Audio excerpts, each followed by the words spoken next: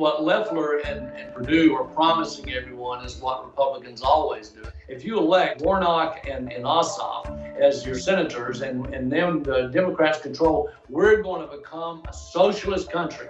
And I would contend that we're already a socialist country, but we're socialist towards the rich.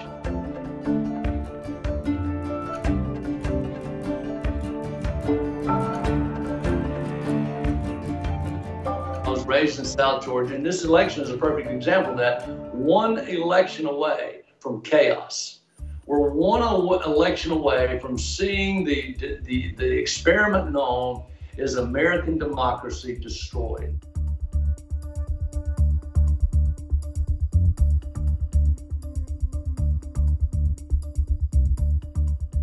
The question always gets asked, how's a redneck boy raised in South Georgia become involved with a crazy left-wing liberal group like Patriotic Million?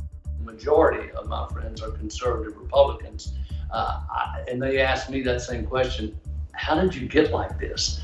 And my response to them is, how did you get the way you are? How is it that you cannot see an innate sense or feel an innate sense of responsibility for everybody? I just don't understand that.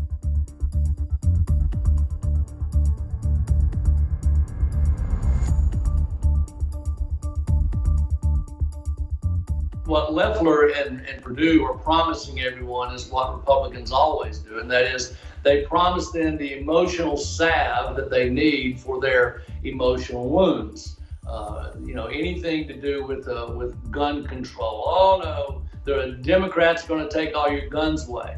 If you elect Warnock and Ossoff as your senators and then the Democrats control, we're going to become a socialist country.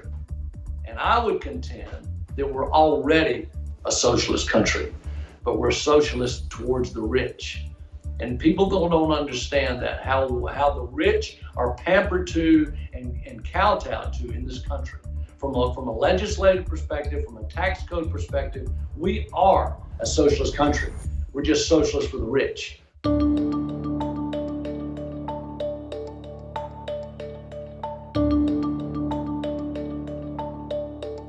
What Loeffler and Perdue did in lining their own pockets and their backroom awareness of what was going on as COVID began to develop in the country back in February, they're in a position to learn things that the rest of us don't. I'd like to think that they were the only ones. I certainly do suspect that they're not the only ones. But in my opinion, Republicans concern themselves with issues related to just themselves and just their family and just their immediate friend circle.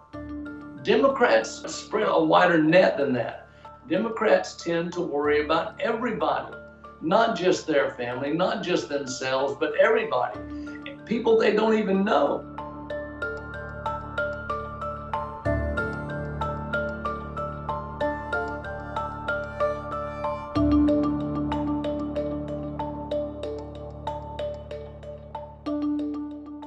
We all know, if we want to be honest with ourselves, that the economy is not sound. The economy has not been sound since March, but the stock market has killed it. I mean, I've made an insane amount of money since March just due to my position in the stock market. The stock market's kicking butt.